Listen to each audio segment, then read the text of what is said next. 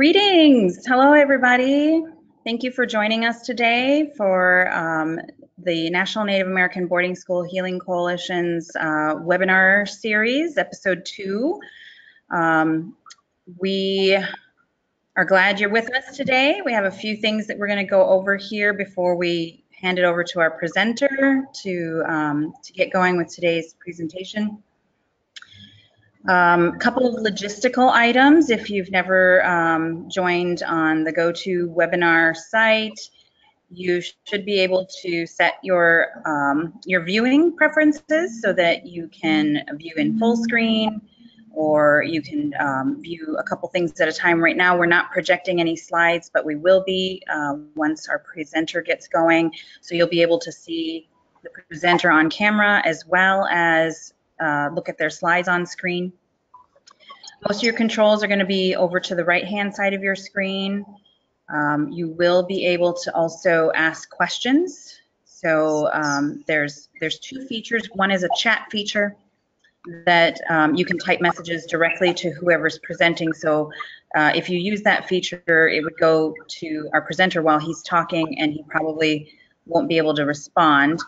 But you could send that to the organizer, who would be able to see your chat. But the main way to ask questions is to one or two slots below that chat is where it says questions, and that's where you can go ahead and send us your questions. We'll have a Q&A session at the end. And just a few quick words about our organization. The National Native American Boarding School Healing Coalition was started as a nonprofit organization in the year 2012 as a national response to grassroots movement for boarding school healing here in the United States. The Canadian Truth and Reconciliation Commission had already gotten started, and really just leaders across Indian country here said we needed a process like that here in the US. We did have some international partners come from the Canadian TRC as part of a symposium in 2011. And that's where the idea for our organization was started, based on some work that was already going on around the country. And the National Native American Boarding School Healing Coalition was born as an official nonprofit. So we operated our first 3 years under the Native American Rights Fund with our fiscal sponsor, and we had a board of directors, and we did not have any staff until 2015. And that's when the organization became independent. So we are now an independent organization, although we still work with NARF on some projects. And we have a staff of 2, myself, as the executive officer. My name is Christine Dindisi McLeave. I am Turtle Mountain Ojibwe, and our office is based here in Minneapolis, Minnesota. And we also have our program manager, who is Rose Myron.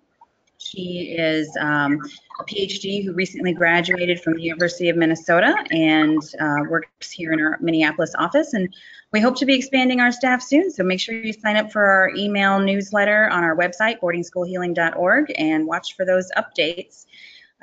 We center our programs around education, advocacy, and healing, and so this webinar series is part of our efforts to educate the general public about boarding school history, as well as our Native communities about the impacts of boarding school history in our families and our lives. So today's presenter is Preston McBride. He is a Ph.D. candidate in history at the University of California, Los Angeles. He is Comanche by descent. He holds a bachelor's degree in economics and a master's in liberal studies from Dartmouth College. His current dissertation studies are focused on quantitative history in American Indian experiences. He's interested in the history of medicine, and like I said, his current work is focused on disease in federal American Indian off-reservation boarding schools from the years 1879 to 1934. So I'm going to turn it over to Preston now. And we'll stop at about the top of the hour to do 15 minutes of Q&A. And handing it over to you now, Preston. Thanks, Christine. All right, before we begin, I want to make sure on my end, Christine, you can see me and the PowerPoint. Yes. Perfect. All right, Mariatwe, Nananiatsa, Preston McBride. As Christine said, I'm Comanche, Irish and Italian by descent, and I want to thank her for that introduction. She also mentioned I'm a Ph.D. candidate at UCLA in the history department, where I study disease and death rates at 4 of the largest off-reservation boarding schools. So my work particularly focuses on Sherman, Chamawa, Carlisle, and Haskell, although I know a bit about a lot of the other schools. Before I begin, I want to first acknowledge that we're all on indigenous land. Here in Los Angeles, I'm on unceded Gabrielino Tongva land. And I also want to acknowledge the elders and boarding school survivors that are with us. And because of the topic of my talk, I also want to acknowledge the boarding school students who are no longer with us. I also want to thank NABS, particularly Rose and Christine, for their tireless dedication to healing, advocacy, and education. And then I also have to thank the UCLA History Department, the UCLA American Indian Studies Center, and the UCLA Institute for American Cultures for supporting me and my research over the years. And last, I want to thank all of you for attending this talk. Most of boarding school history is not pleasant. To be sure, there are certainly things to celebrate. But this presentation is not a celebratory one. That some of the topics that I'm going to talk about may be re-traumatizing for some of you. So if you need to take a step away or not come back at all, that's fine. This talk and the others in this series will be online in the future. I also want to acknowledge that I am going to talk about some of your relatives potentially. And I try to be sensitive about this and respectful, but I have chosen to say the names and to not use pseudonyms because families looking for these records wouldn't be able to find them if I use fake names. So my talk today is really about Sherman Institute. It's the 27th off-reservation boarding school operated by the federal government, and it officially opens in 1902, although as we'll see, it's not quite ready to handle students in 1902. And I want to start out this talk by saying that in my experience, Sherman is one of the healthiest boarding schools. And there's reasons for this, but it tends to be they have an extremely competent doctor and superintendent who are in their positions for a little over 30 years, which is unprecedented in the Indian service.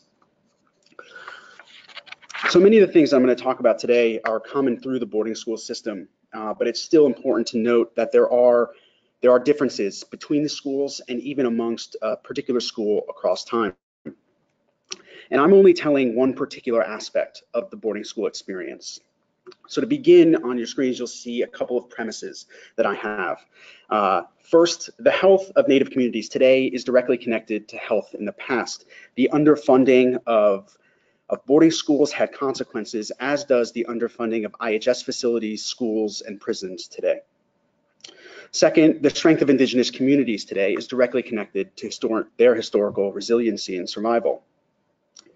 Third, historical records are important. The destruction of indigenous records have high stakes. Many boarding school students are what I'm going to talk about as being administratively disappeared. And when the records are destroyed or lost, indigenous data sovereignty is attacked. And my last premise that I want to get into, particularly around health, and what makes this story even more tragic is the fact that these are all children and young adults. Boarding school populations typically are between 14 and 25, which are the least likely demographic of any population to sicken and die. There are some exceptions. So the Spanish flu of 1918 was a particular disease that attacked generally young people. But generally speaking, children and young adults are the healthiest portion of any population. So colonialism and boarding schools in particular changed this. So as I said, Sherman opened in 1902. Like the schools that had come before it, it was based on the premise of assimilation. You can see here Richard Henry Pratt, the founder of the first school, Carlisle, in 1879. He summed up assimilation saying, "All the Indian there is in a race should be dead. Kill the Indian in him and save the man." This quote is typically shortened to "kill the Indian, save the man." And it's an explicit call for school officials to perpetrate what we know today as cultural genocide. And many scholars have detailed the government's multifaceted approach at industrial education and assimilation, including the cutting of hair, military dress, and forbidding indigenous languages in these institutions. And then they enforced these regulations with corporal punishment, forced labor, and military-style discipline. Indigenous children responded in a variety of ways, including deserting in great numbers. And the work of detailing these boarding school histories from the everyday to the extraordinary is vitally important. The next two speakers in this particular series have done much throughout their careers to expose all of this by using oral histories and native voices from the archives. Yet the field is extremely understudied. Well less than half of the 26 off-reservation boarding schools by 1900 have book-length monographs written about them, and very, very little has been written about the schools on reservations. We'll get into the numbers a little bit later, but this is slowly changing as more and more scholarship is done about these institutions. Now, before we get into Sherman, I want to juxtapose Pratt's quote with a quote from a U.S. Indian inspector 7 years later, William J. McConnell. And he's writing this as he's going around inspecting the schools. He says, "We are little less than murderers if we follow the course we are now following after the attention of those in charge has been called to its fatal results. Hundreds of boys and girls are sent home to die that a sickly sentiment may be patronized and that institutions where brass bands, foot and baseball are the principal advertisements may be maintained." So he's calling out in the late 1800s the lethality of these institutions. And that's particularly what's the least understood about these schools. Sorry. So in particular, the school's physical toll on indigenous bodies is less understood. The emphasis on cultural destruction has tended to overshadow the system's biological destruction. This talk, I hope, is an effort to begin addressing the lethality. My main argument is that in the process of trying to kill the Indian, federal boarding schools designed explicitly for American Indian assimilation were lethal, and a currently unknown number of Indian children died in them. School administrators concealed epidemics, illnesses, and student deaths, and federal reports underreported deaths on many occasions. Archival evidence held in the National Archives demonstrates all of this. So today we're going to spend some time mainly on two particular epidemics at Sherman. They're 7 years apart. The first one's in 1904 and the second one is in 1911. And we're going to pay particular attention to how the schools responded and reported the epidemics.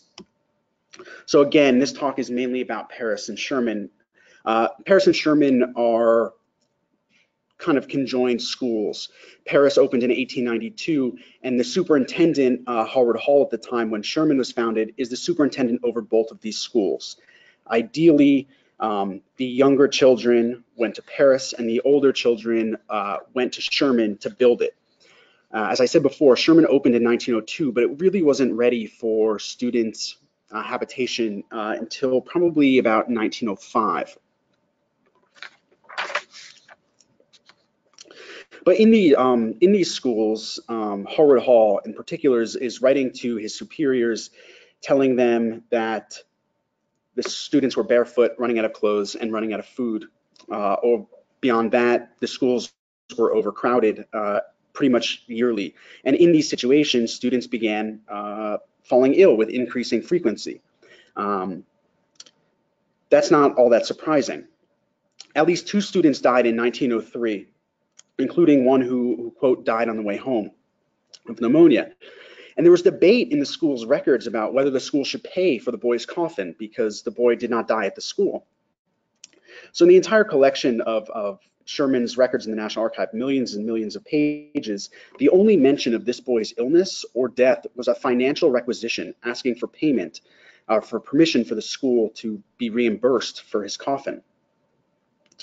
Around this time, 1903, federal officials in Washington, D.C. began to take notice of high death rates, particularly in Southern California. That September, the Commission of Indian Affairs forbade overcrowding in the schools and ordered that, quote, Indian children should be educated, but should not, however, be destroyed in the process. Health is the greatest consideration. But this directive was ignored at Sherman and many other schools. The schools remained overcrowded and health was not the greatest consideration. At Sherman, expansion was. So as I mentioned, all the students, the older students who go to Sherman from 1902 onwards are literally building the school. They're not actually going for an education there. And this attention to health is really important. The following month, in October of 1903, the Commissioner of Indian Affairs wrote Hall again pertaining to, quote, the number of deaths at Paris. Hall responded, quote, I have the honor to state that in reality, no students died at the school.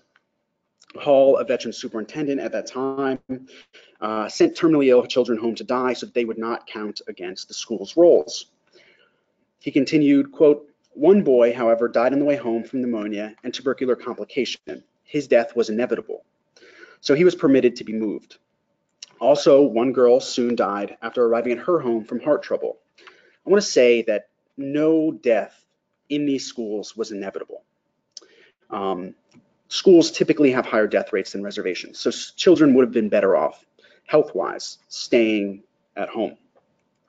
In response to Hall kind of deflecting blame for the deaths, the commissioner responded, quote, the death rate at Paris School is far in excess of the average of non-reservation schools, and there must be some reason for it. But little changed. Days after this letter, 3 days after this letter, an epidemic of smallpox broke out and 2 teachers quit, fearing for their own lives. The school responded to the epidemic by setting up tents outside to quarantine suspected cases. Hall reported over 40 cases of smallpox, including several very sick children, while noting that some students, for fear of their own lives, deserted from the school. The next month in November, the Indian Affairs Commissioner at the time was William A. Jones, blamed Hall for the severe epidemic. He said, quote, those who have had the smallpox were kept in your school for more than a week before they were vaccinated. The circular positively requires vaccination either before they enter the school or at the date of entrance. So Hall again ignored another directive, and it permitted permitted smallpox to enter the school. Had he followed the directive, all of the students would have been vaccinated, and smallpox would not have become an epidemic. So we're going to jump now to the next year, 1904, which is a very drastic year. Hall requested increased appropriations to lessen the overcrowding at the school and to promote a healthier environment, but he was rejected. Acting Commissioner of Indian Affairs A.C. Tonner wrote him in that May, quote, these additions would necessitate a doubling up of the appropriation, and you can rest assured that the difficulty in the future will be not double the appropriations, but to get what is absolutely necessary. That October, Hall telegrammed Washington, quote, some actions should be taken at once regarding water for Paris, or filth diseases will soon follow. The only thing now to do is to bring pupils to Riverside or to Sherman. Too late to experiment and hold pupils there, as the water now used for drinking is contaminated. 60 of the pupils sick yesterday after drinking water. Sewage not flushed for 3 weeks, end quote. 2 days later, he again wrote to the commissioner, quote, the continuance of a school under such conditions is not only futile, but endangering the health of pupils and employees. It is impossible to keep a school with 130 pupils in sanitary condition. Both employees and children are complaining of being sick, and it looks as if it is a forerunner to much sickness. I want to highlight that, a forerunner to much sickness. Not only was the drinking water contaminated, but to give you a historical backdrop of this, you can see in this map on the far right side is Paris, the southernmost of the blue dots. That whole valley had all of its irrigation shut off in 1899 by a U.S. district court who ruled that San Bernardino and the Redlands had preempting water rights. So the school operated for 3 years without water, and it was in really dire condition.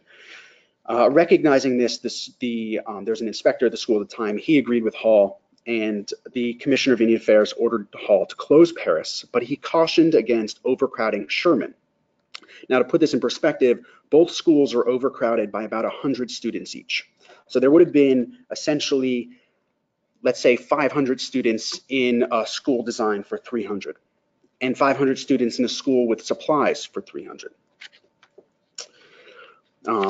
So Tonner, the commissioner, he warned Hall about overcrowding schools and, quote, endangering the health of pupils. Hall again ignored this directive by transferring pupils to 20 miles away from Paris to Riverside, and he overcrowded the school. To his defense in this case, the conditions at Paris were such that he needed to get the children out of there. The extent to which conditions at Paris inhibited student health can never be known. Many of the records have been destroyed or lost, and in fact, very little documentation from the school exists besides some correspondence sent to the commissioner, and certainly no student files. And this remains true for the vast majority of schools in their early period, really besides Carlisle. So Haskell had a fire in the early 1900s, which destroyed all of the records going back to 1884. They have one book that survived, but it's really partial information. So the first epidemic we're really going to dive into, although not as in-depthly, is the 1904 typhoid epidemic. Accounts of this have been published. So Jean Keller has done 2 of them. This is the picture is of her journal article in the American Indian Culture and Research Journal, specifically about the epidemic. But then she also wrote a book about Indian health at Sherman, which is listed at the bottom. It's called Empty Beds. And because she's gone through this, I'm not going to go through the detail. It's been published, but I am going to offer an alternative explanation. The epidemic happened as Hall was transferring students. In fact, I'm going to argue that he imported the epidemic. Typhoid fever is an extremely contagious and deadly disease. Student immune systems, already compromised from previous epidemics and endemic illnesses, such as the smallpox epidemic that I mentioned a few moments ago, failed to combat typhoid's virulence. The disease, aptly named, produces a sustained high-grade fever of around 103 to 104 degrees Fahrenheit for upwards of a month. After the onset of the fever symptoms, students would have also experienced headaches, abdominal pain, diarrhea, and vomiting for upwards of a month. And some children, especially those who died or were sent home ill, likely experienced even more severe complications, including pneumonia and internal hemorrhaging. In response to this epidemic, Hall again established a tent hospital, hired additional nurses, and set off to find the source of contagion. In part, these epidemics are so deadly because the school doesn't have a hospital at this point. The school's hospital is built in 1905 after this epidemic. But my point about this epidemic is it was deadly. Lily Edwards, a student from Round Valley, Mateo Coots, a Luiseño man from Rincon, Johnny or Dan Edwards, also from Round Valley, Mamie Alphys from Klamath, John Powers, Wailaki, and George Summers, Pomo, all contracted the disease and died at the school. And I'm saying their names. A fully loaded cost accounting, which is a term that I'm borrowing from Nell Irving Painter when she's talking about the true costs of African-American chattel slavery in Black communities, but also in white society. This kind of analysis demands it, in part because the reports largely sidestep this particular epidemic's lethality. In his annual report for the year 1904, Hall only reported, quote, "The general health of the pupils has been good, although in the fall we were troubled with some sickness," end quote. Some sickness, that was it. 11 students died at Sherman that year, 7 from typhoid epidemic and 4 previous to the epidemic.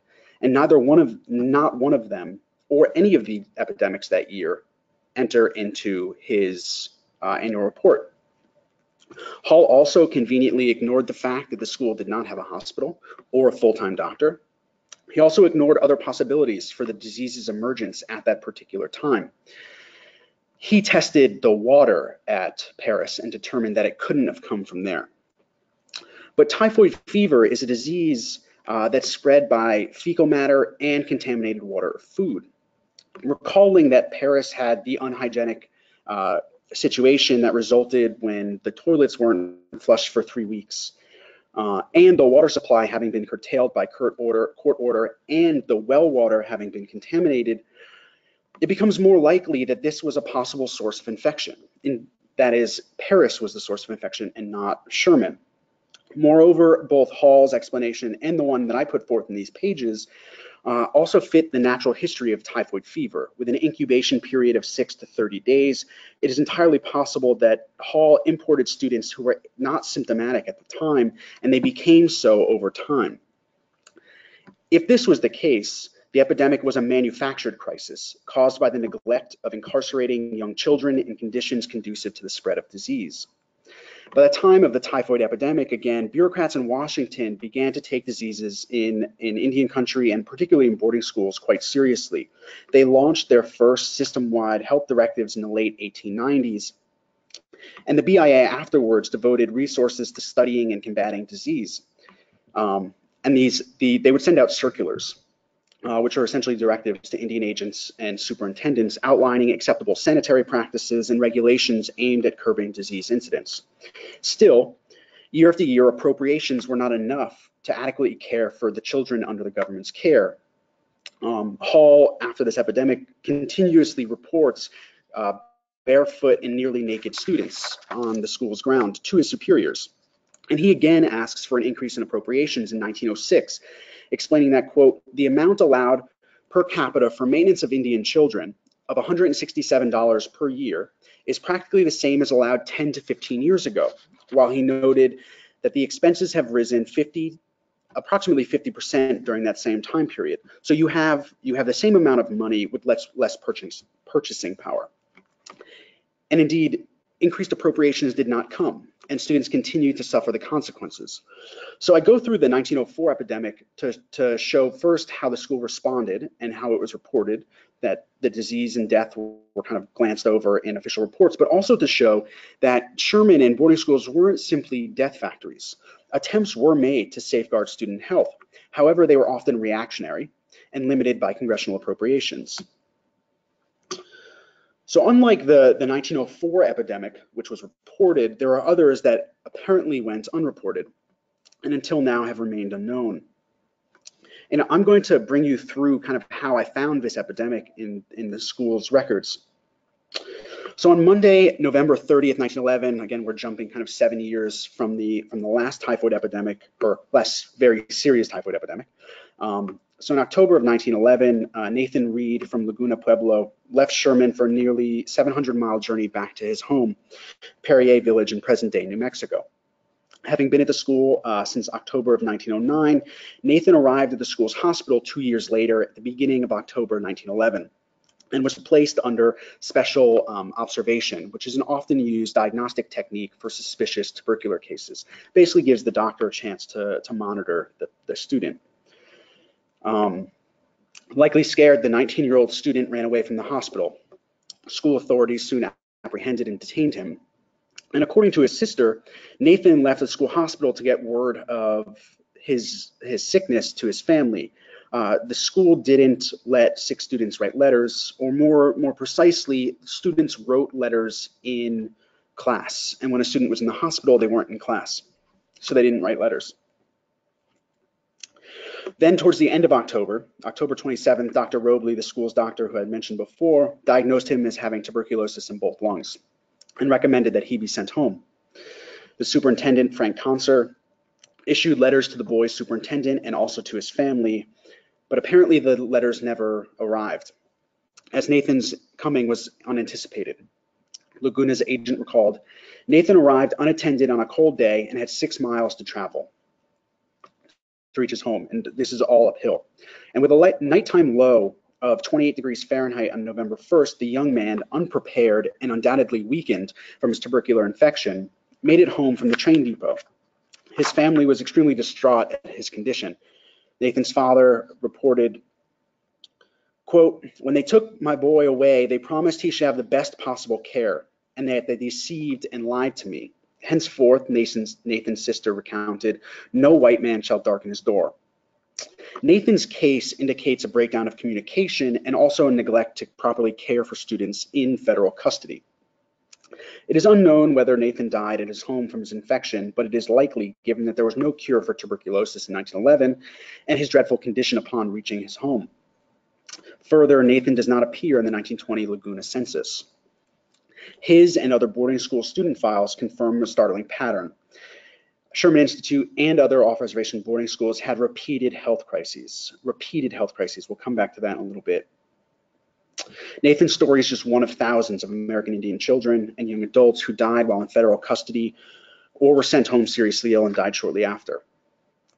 He was the 20th student to be sent home sick from Sherman in 1911.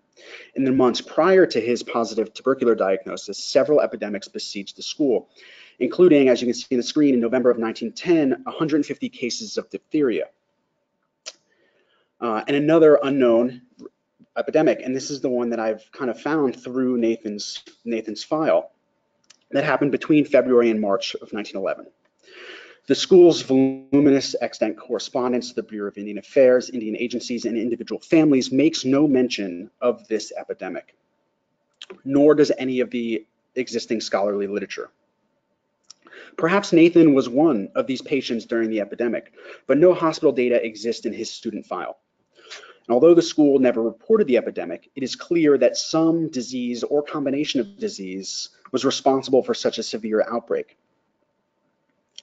So again, nothing in Sherman's kind of vast correspondence to Washington, D.C. annual reports or in investigations by the Bureau of Indian Affairs mentions an epidemic in the beginning months of 1911. It is possible that the records have been destroyed. But if there are no letters and reports documenting an epidemic, how do we know one took place?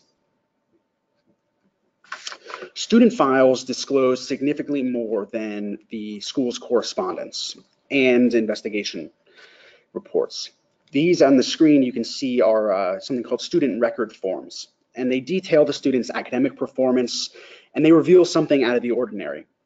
Between the months of March and April, the school essentially shut down, and this is on the bottom of the two. You can see AB, and I went through, and there's a ton of absent. AB stands for absent. And then eventually I came to a couple, as you can see on the top, that said sick or hospital, or the abbreviation HOSP. So the school admitted at least 36 students to the hospital during this epidemic.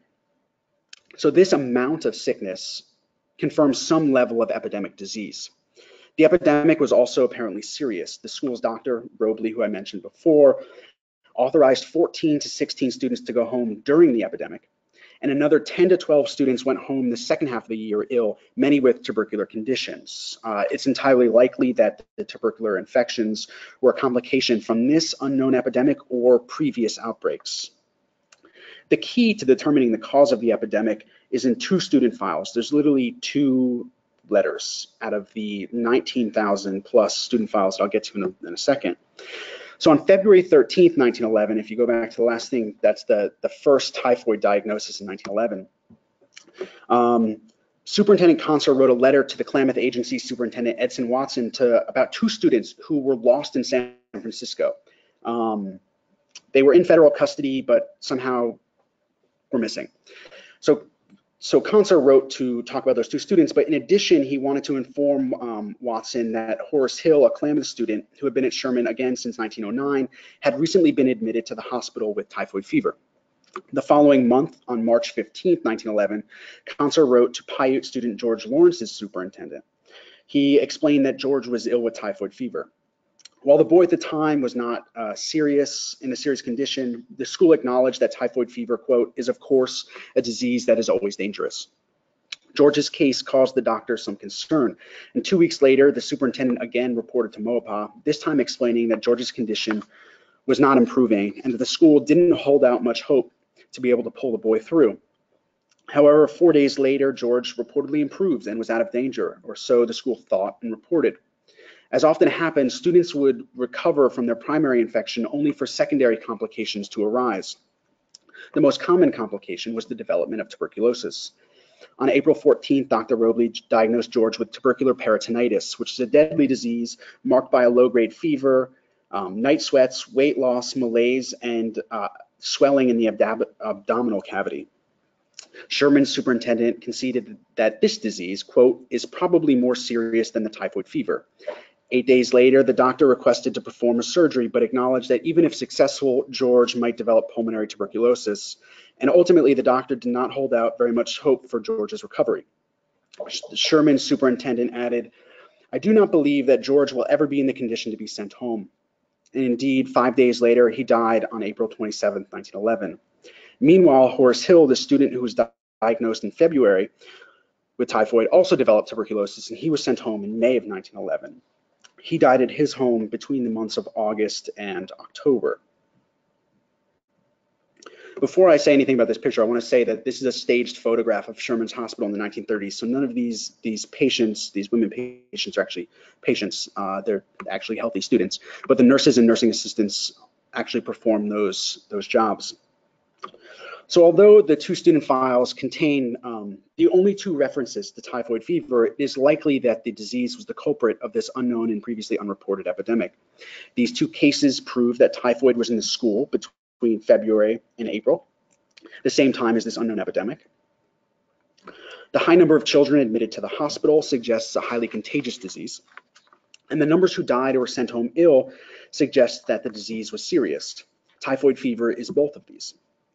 Sherman also had other outbreaks of typhoid fever around the same time.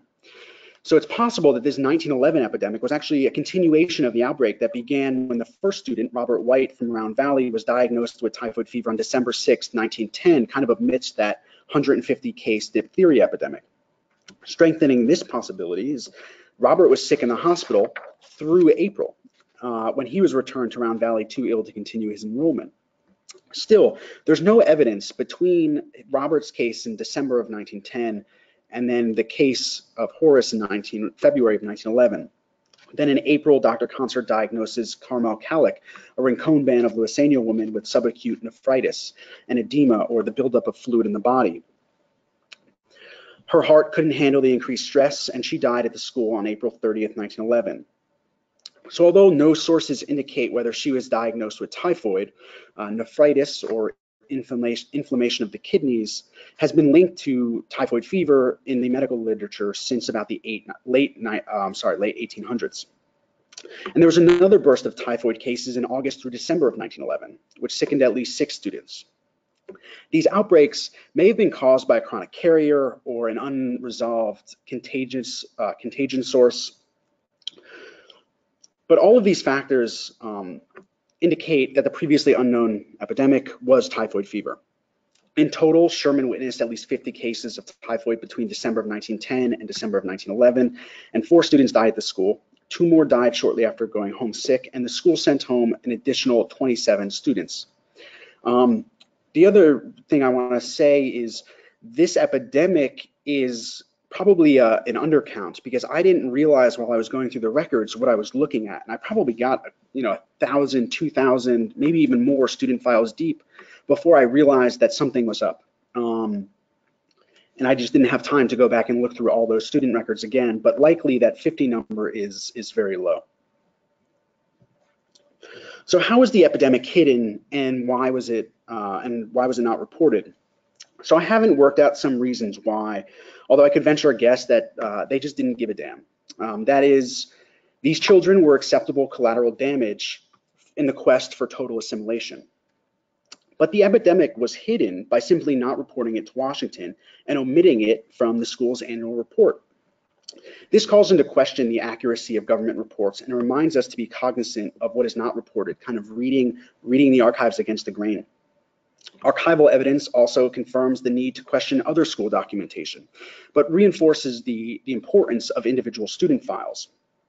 Despite fires, floods, and general destruction, there remains many millions of documents related to boarding schools. So Paris's records, or Sherman's records, Sherman has 19,251 student files across 669 boxes in an industrial building, actually in Paris. It's called the National Archives at Riverside, but it's in Paris where the first school was. The remnants of hospital logs, scraps of paper, letters from relatives, and financial letters were never intended to be pieced together to provide glimpses into the school's lethality. This process, however, recovers the students who have been what I term administratively disappeared. That is, the students who attended the school, but no records survive providing details of their attendance or departure.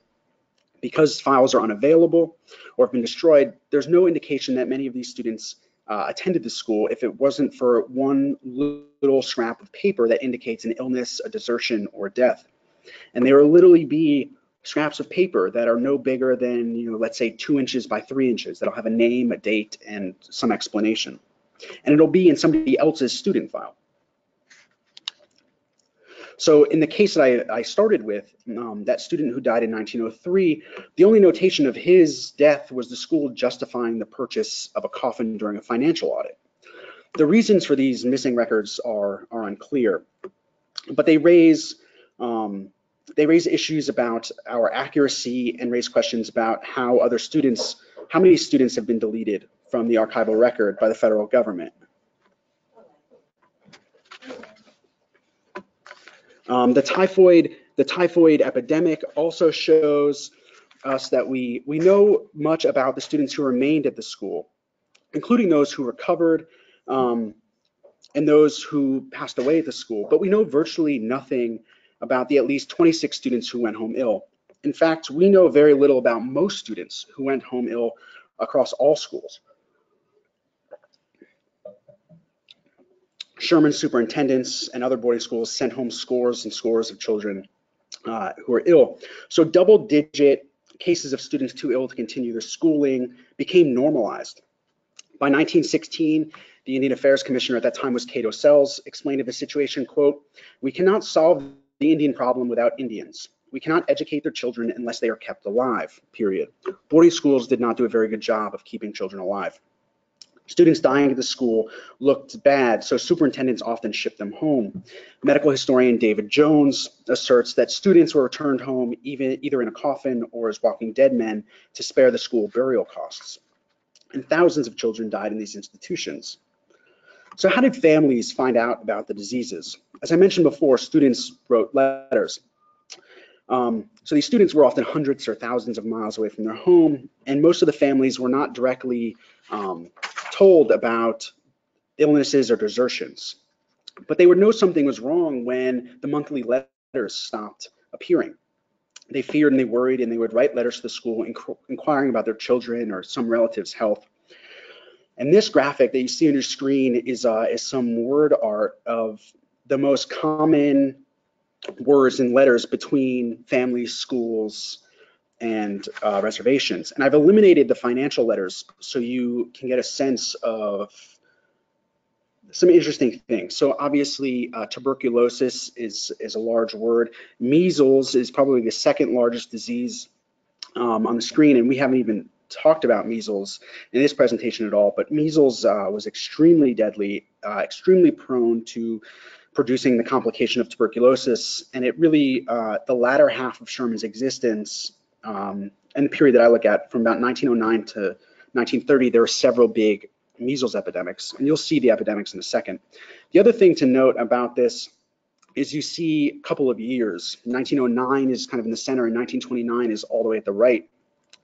And it took me a little while to figure out why this was, but both of these years there are serious investigations going on at the school. So in 1909, Dr. Joseph Murphy, who's the BIA head medical director, arrives at the school actually in the middle of measles epidemic, and he sends tons of letters. That's why it's kind of overrepresented there. And then in 1929, the California Tuberculosis Association was at Sherman screening the students, providing x-rays because the school did not have an x-ray machine, and also prescribing treatment to students. And a lot of those students would then go to, who were positive, would go to tuberculosis sanatorium throughout the state and out of school, because technically all students who had tuberculosis were forbade from attending school, although that's not actually what happened.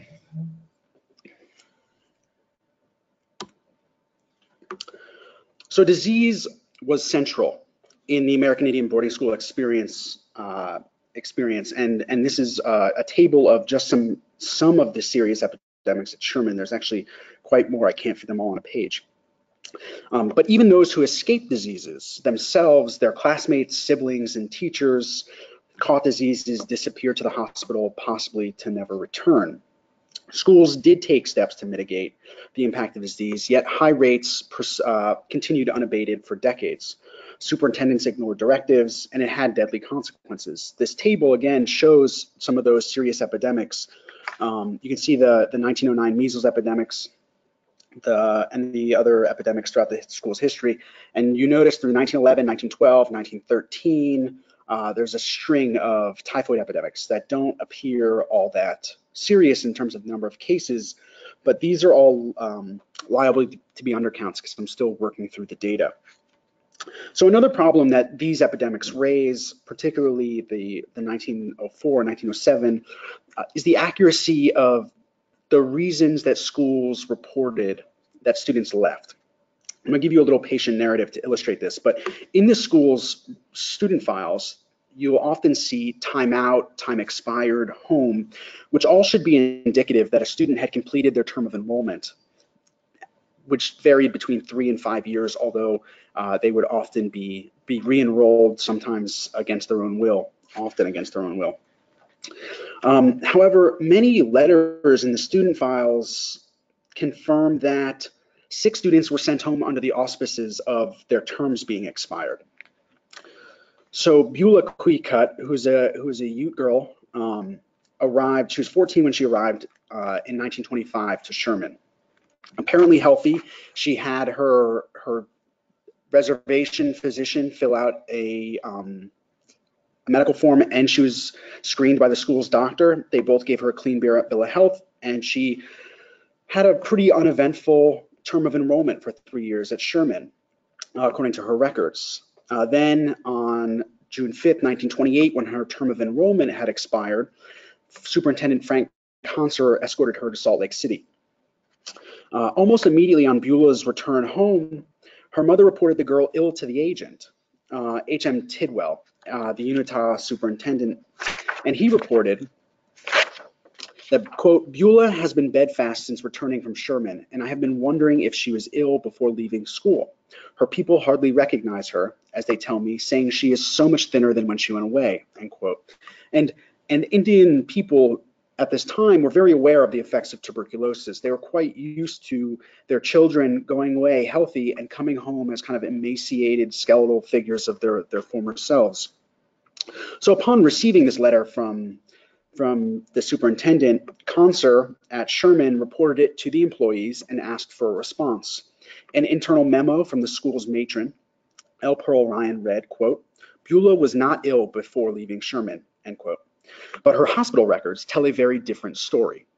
Evidence suggests that Beulah's health began to wane the last several months at Sherman. She lost weight, looked pale, but ran no temperature immediately before going home. During a routine examination of the student body that February, so February of 1928, Dr. Robley flagged her for further observation, like he had done 17 years earlier to Nathan Reed. The doctor ordered her an additional ration of milk to supplement her nutrition and combat weight loss. And it was clear that Beulah was not healthy, but no discernible diagnosis could be made. Then on May 2nd, she was admitted to the hospital with the flu and discharged 16 days later, which was an above average stay in the hospital for the flu at this time. Moreover, when Conser escorted the girl home to Salt Lake City, he noted, quote, Beulah coughed quite badly, but he overlooked notifying her agent. Despite the months of observation, a case of the flu, severe coughing on the way home, the school never notified the agency or Beulah's family that she may be in below average health. This precluded her from receiving medical attention and likely exacerbated her poor health and underlying infection. She died at her home surrounded by family on June 29, 1928, less than 1 month after returning. This sort of behavior echoes what historian Kevin Whalen asserts when students were neglected, quote, kind of beyond school walls.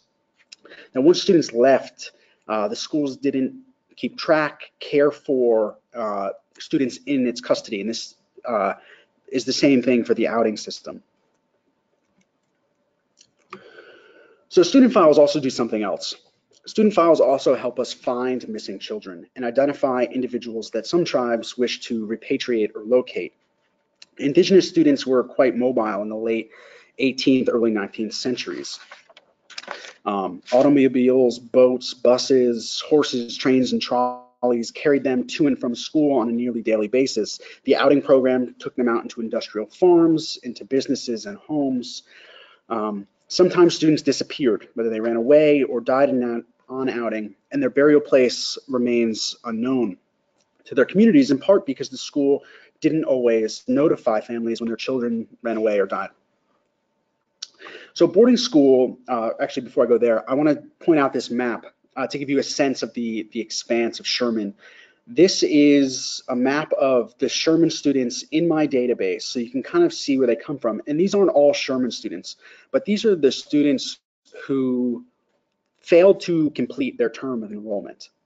You can see California and the Southwest, Arizona and New Mexico are very heavily represented, but you have a bunch from Oklahoma, the Pacific Northwest. You have some students from Hampton, which is that kind of magenta dot all the way in Virginia, and the rest of the states.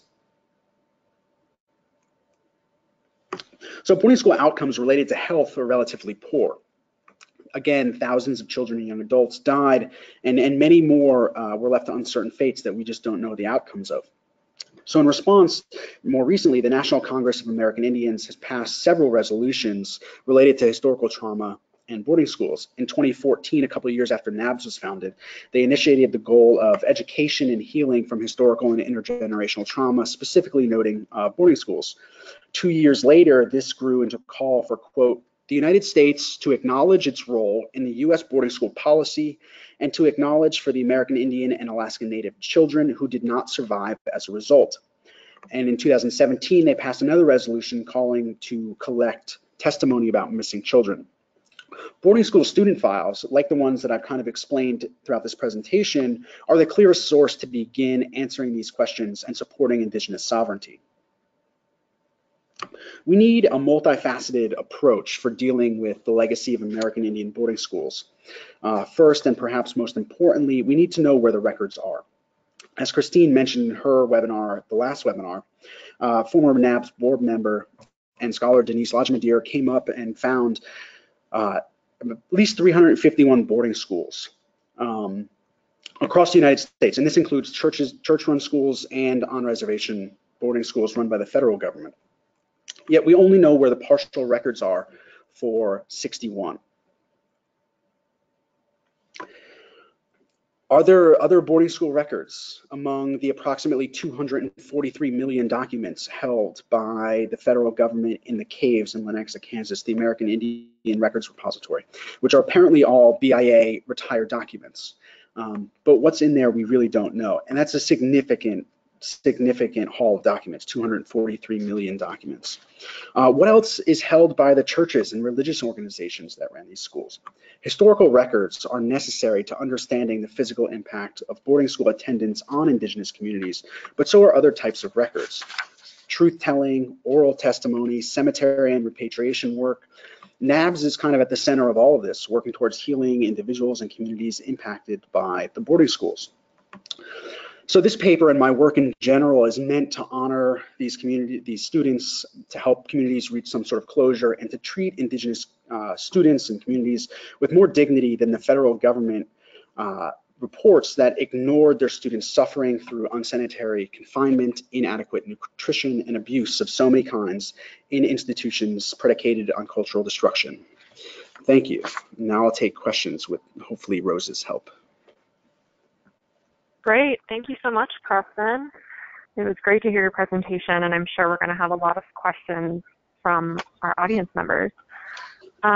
So we have a couple of questions that came in already, but I just want to remind everybody that you can use the questions feature on the right side of your screen to ask any questions. I'll be moderating them and directing them at Preston so he can answer them. And I'll start with one that we got earlier in the webinar, which is about the Paris Indian School in particular. Preston, somebody is wondering if the Paris Indian School is still standing, if the building is still there. It is not. Paris, the photo that I showed of Paris is kind of from the side, and really Paris was only about 3 buildings. They had a big schoolhouse and a couple other buildings, but I do not believe that building was standing. In fact, you know, when the school closed, one of the reasons the school closed, besides the water and sanitation issues, is that the buildings were dilapidated and falling apart. So when it would rain, I know it doesn't happen very often in Southern California, unless it's this year, the students would be getting wet because the rain would just come through the buildings. And in that situation, I'm guessing that all of them were raised at some point or fell down kind of naturally. Gotcha. Great. Thank you. We get another question here asking about the impact of disease that was spread back home on reservations. So after children left with some of these diseases, what were the impacts as they returned home? This is actually a really great question. So as I mentioned, we know very little about the students who went home. And there's a logical kind of archival driven logic for that. And it's that schools stopped tracking students for a large part when they left. That being said, students often served as vectors for disease. So one of the greatest examples of this is trachoma, which is an infectious eye disease that could, without treatment, lead to blindness. So most Eastern indigenous communities, think Haudenosaunee, Abenaki, Wabanaki, that was a disease that they'd never had. But when their students returned from Carlisle, they would bring the disease with them.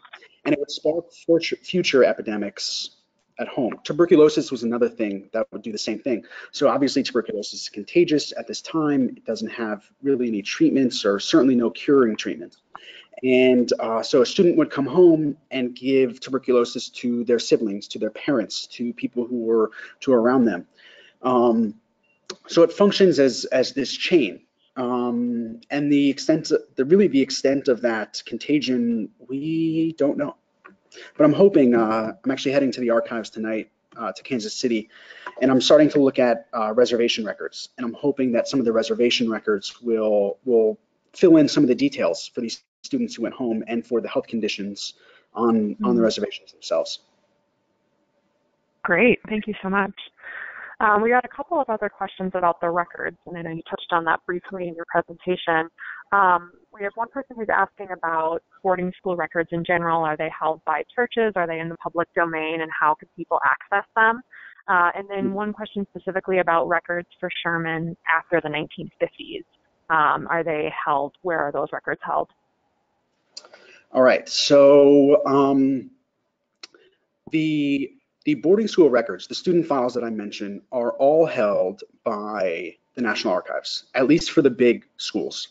And even the smaller schools, the smaller off-reservation schools, there are records for them, but they tend to be in reservation records. So for instance, Genoa's records, Genoa's school in Midwest and Nebraska, for instance, the Pine Ridge students, their student files are actually in the Pine Ridge reservation records and not in Genoa's. There's no Genoa kind of series in the National Archives.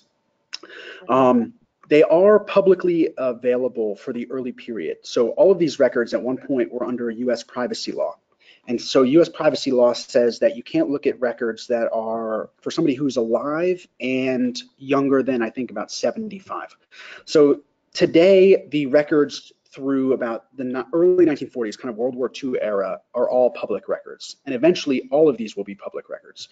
But my hope is that these records actually go where they belong, back to the tribes themselves, rather than sitting in a federal repository. So again, to reiterate, the big schools, their records are actually quite good, and they're essentially located. Carlisle's records are all in Washington, D.C. Haskell's all in Kansas City. Sherman's all in Riverside, and Chamawa's are all in Seattle. The smaller schools, you wind up getting into situations where you may have to travel to any number of NARA locations. So Genoa's records realistically are in probably 15 different locations all across the United States. Yeah, absolutely. And I'll, add that a lot of the church-run schools are outside of the federal records that you're talking about in those big institutions, and so those are a little harder to find, certainly. Yeah, so the national government, the National Archives, has no records for church-run schools. Besides, they would have correspondence. The correspondence will be in the National Archives. Absolutely. And as Preston mentioned, NABS is also very interested in making these records more accessible to particularly boarding school survivors and descendants. And we're currently in the process of planning and applying for funding for a national digital archive of boarding school records that would compile these different records and make them more accessible for folks so they don't have to travel to all those different archival locations like Preston was talking about. Preston, we got another question about the records that's a little bit more specific about how to access them once you know where they are. Somebody is wondering, how would you go about requesting records if you're interested in perhaps the set of records of a certain school and you do know where they are? So it's actually quite an easy process.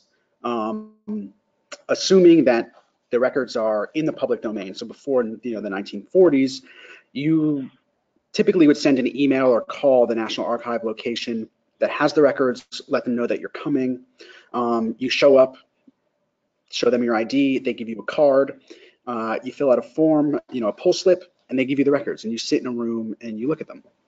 They're actually quite easy to. The hardest part is locating where the records are.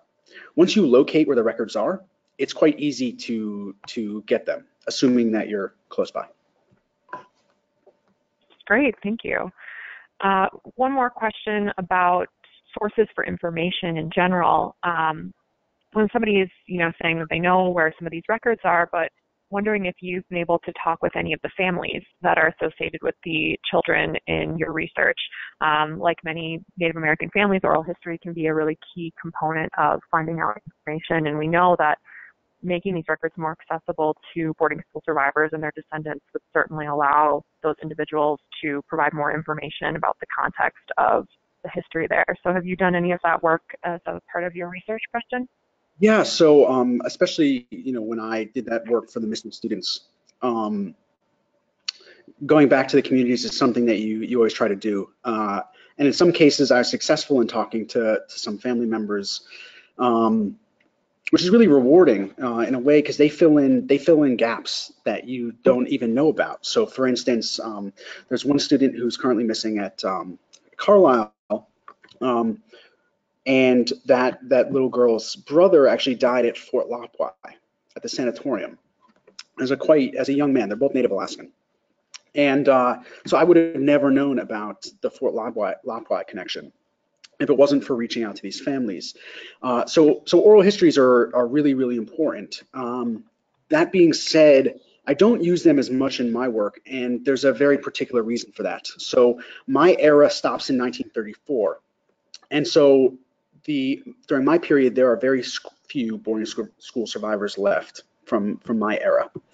And the oral histories that you get in the later boarding school era are different than the early era. So in 1934, the reason I stopped, the so-called Indian New Deal, issues in, and after the post-Miriam report, issues in a set of reforms that does fundamentally change the schools, although you can also make the argument that it doesn't change all that much. So I look at these boarding school periods as two distinct periods, kind of an early period and then the 20th century period, really from the 1920s, 30s through the 70s and 80s. And oral histories are even more important for that later period because you can't actually access the records because they're still under privacy law. But the short answer is both are important, both historical records, oral histories, testimonies. We need everything. These schools are so understudied that anything is certainly better than what we have now. Great, thanks so much. One question about resources. What are some resources or speakers or programs that you would recommend to specifically non-tribal museums in order to share this history, share the voices associated with this history, and make these records more public? That's a big question. Resources. NABS is a great resource. The communities themselves. If you are, a local archive or a local museum, and you have indigenous communities near you, you should be using them. Go talk to people. And then there's there's a good amount of boarding school literature now that is starting to come out. Really starting from Chanina and kind of before, that work from the early 90s, let's say, that are case studies, and even the ones that aren't. So David Wallace Adams' Education for Extinction is an incredible book that gives you a good overview of the boarding school system, both on and off reservation.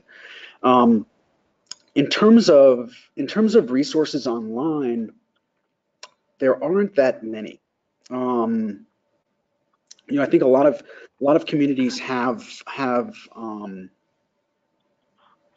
A lot of communities have different priorities, and that is not to say at all that healing is not one of them. But this is a really new conversation that's happening in the United States. You had the Canadian TRC that finished up in 2015, and while that was going on, you started to see, well, Native communities in the United States being like, well, where do you think they got the idea from? And that comes from obviously the United States. Canada sent down a delegation to Carlisle, looked at it, and said, well, this is great. We're going to bring a version of it back to Canada. But it really is. It's a new conversation that's happening, one that I'm excited to see where it goes. But because it is so new, the resources are quite limited. Again, this comes back to the issue of what we know and what we don't know, or what we know and what we can prove. Sure, absolutely. Another question about resources. This time, someone is interested in learning about any resources or sources that could be used to connect students' physical health at the schools with the trauma that they experienced, and the way that that's impacted them and their descendants long term. Sure. So you also have, again, this is quite new, you have the epigenetics conversation happening with Holocaust survivors, but also boarding school survivors. So that's the most concrete, detailed kind of scholarship now. But you have all this research about allostatic load, the levels of stress on a body. That's starting to come out as well, that are mostly in medical journals. So the American Medical Association has had quite a few articles over the years. Medical anthropologists have been working on this. And the IHS is also starting to do some work. The NABS panel in October that I was on had one of the deputy directors of the IHS on it, who himself is a descendant of boarding school survivors. So the IHS is also starting to recognize the link between Indigenous health today and Indigenous health in the past, and trying to design programs to preserving health and having better outcomes. Sure. That's great to hear. One more question for you about the history of Sherman. We have somebody whose father was a student at Sherman and is wondering if you have more information, or perhaps a place to point them to more information for the history after 1933, so really after what you talked about today. There's Sherman, besides Carlisle, is the most written about boarding school. That being said, there are some caveats. So Matt Gilbert's work is mostly about Sherman, and particularly Hopi students at Sherman. So you get some kind of tribally specific history. And then after 1933, you have a book by Diana Barr. Her last name, I believe, is spelled B-A-H-R, and it's called The Students at Sherman. And it's actually not about students at Sherman. It's actually about kind of the BIA brats that, or so-called BIA brats, children whose parents, Indigenous parents, worked at the school and grew up at the school. But that book, fundamentally based on oral histories, takes you through a kind of a later period than now. There's also really no Sherman history that brings us through the present. Of the schools that I study, Haskell, Sherman, and Chamawa are all open in some capacity today. So anything that claims to be a comprehensive history it's a monumental task to cover 100+ years of these institutions. But generally there's not many literature, not many books past, let's say, the 1940s. The vast majority of boarding school literature stays on the kind of older side, so the 1879 through 1934 period. That's the most common time breakdown. But if that person wants to email me, or I can think more about some sources, and I'll pass them along. Great, thank you so much. So we have time for about one more question, and I want to end with one that asks about your research process and how you've gone through this research. So this person said, Preston opened up by talking about the emotional weight of this topic and some of the trauma that it can bring up. And if you're willing to share, they're interested to hear how you're dealing with the emotional aspects of this research and how you take care of yourself as you engage in this really heavy topic. It is very difficult to write about dying and dead children on a daily basis. So first and foremost, you do have to take care of yourself. I tend to be a workaholic, which doesn't lend itself to self-care. But I think as I've gotten older and deeper into this research, I've realized that there's a time and a place to put everything down, to step away from it, not necessarily stop thinking about it, but to take a break. What really helps too is the positive support. I mentioned all the organizations in the beginning because they've supported me throughout this research, and without them, this wouldn't have gotten done. Number one. But to have that community, to go to bounce ideas off of, to say and to be honest with your struggles, I think that's really important as well. This work isn't easy, but I think at the end of the day, the end goal is worth the pain and suffering that goes into it.